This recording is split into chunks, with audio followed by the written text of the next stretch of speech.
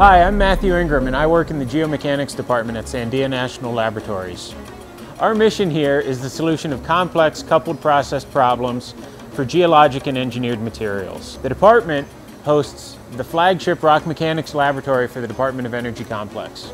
The Geomechanics Department and the Geomechanics Laboratory was founded by Walter Hermann in 1972.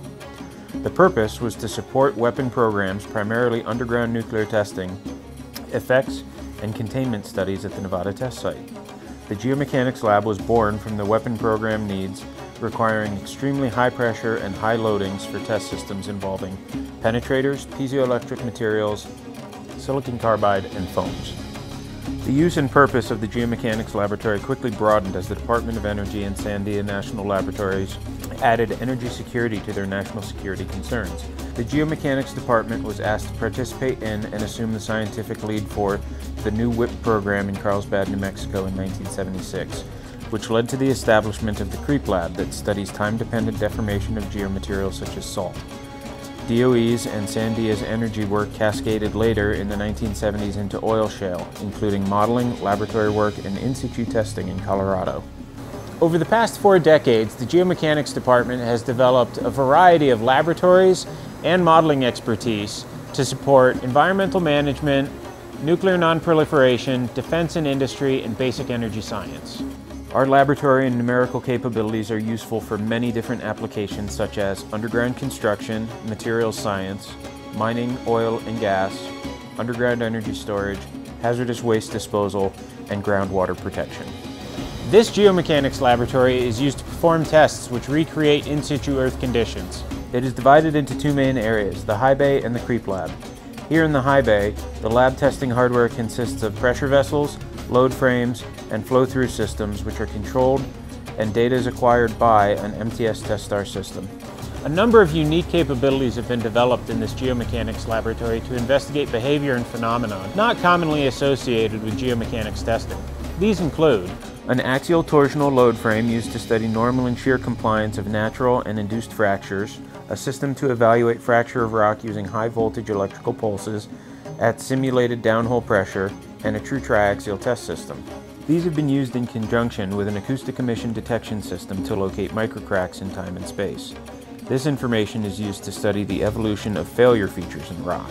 Recently, this technology has been used to investigate the stress conditions leading to borehole breakouts as applied to wellbore integrity. Additional unique technologies in the lab include gas release and gas flow measurements taken in real time during triaxial compression testing using quadrupole mass spectrometry. These systems are on rolling carts so that they can be coupled with any of the loading frames in the lab. The mass spectrometer systems have been used to demonstrate real-time noble gas release during rock deformation.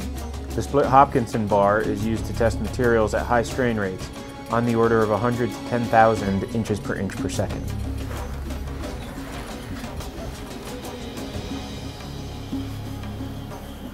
The CREEP Lab is controlled at ±1 degree C to help stabilize system electronics, and an uninterrupted power supply ensures data assurance. Recent work has included gas flow measurements during reconsolidation and studies of hydroshearing in geothermal systems.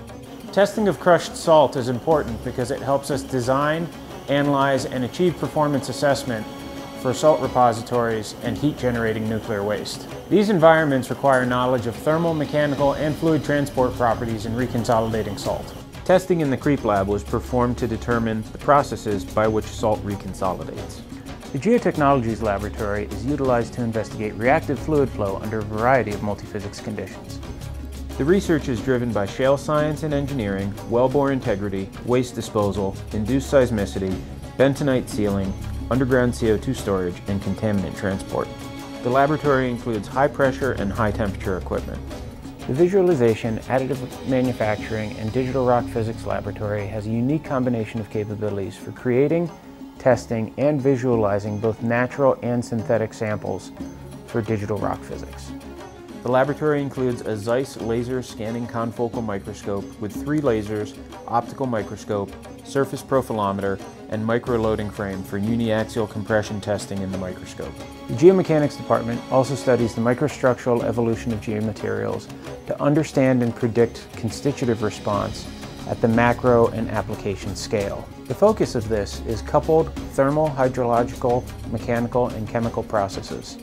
Examples include studies of caprock sealing behavior of clay-rich lithologies for assessment of long-term geologic carbon dioxide storage, assessment of nuclear waste storage facilities in shale or salt, multi-phase flow and sweep efficiency, like oil and/or carbon dioxide and brine in enhanced oil recovery systems or other subsurface reservoirs, and micron and larger fracture behavior in clay-rich or other rocks. A large variety of instruments and capabilities are available for use by the Geomechanics Department that range across optical, electron, and X-ray petrography in 2 and 3 dimensions for quantifying rock texture and pore structure from the micron to centimeter scale. The Geomechanics Department relies on large-scale computational modeling of geomechanical processes as one of its core capabilities.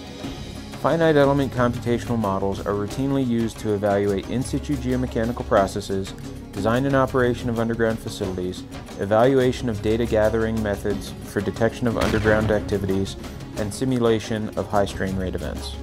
This computational modeling is often performed in conjunction with laboratory testing, or with field operations for which extensive field performance data are available. 2 significant examples of the use of geomechanical modeling in this manner are for the Strategic Petroleum Reserve and for storage of radioactive waste. Finite element modeling is frequently used to evaluate coupled thermal, hydrologic, mechanical, and chemical processes in resource extraction, such as oil, natural gas, and water, wastewater injection, carbon dioxide sequestration, and emplacement of radioactive waste. The geomaterial models are most important to geomechanical applications, including salt creep models, crushable foam models, and the Sandia geomodel dubbed Kayenta that has been implemented in Adagio. These models were co-developed at Sandia and are used extensively in geomechanical analysis. The Sandia Geomechanics Department's past successes lie in its focus on delivering strong scientific and engineering solutions through hypothesis-driven research, and its future successes will depend on its continued focus on multi-physics processes in rock mechanics.